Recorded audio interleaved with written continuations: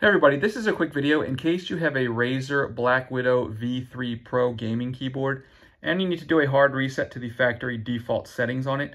Now you're going to want to do this for one of two reasons. The first one is troubleshooting. If you're having any issues with this keyboard not responding, or if it seems to be lagging or sluggish or glitching in any kind of way, a hard reset can fix that. Also, if it's stuck in demo mode and you're trying to exit demo mode, this hard reset will fix that as well. The second reason you might want to do this is if for whatever reason you're just trying to get a fresh start, like it's just coming out of the box, we can just go ahead and do that, get it back to its factory defaults, and then you can set it up like a new keyboard. All we need to do is unplug the keyboard, and then from there, we're just going to come and find the escape key, the caps lock key, and the spacebar key. And you're going to have to press all three of those keys at the same time.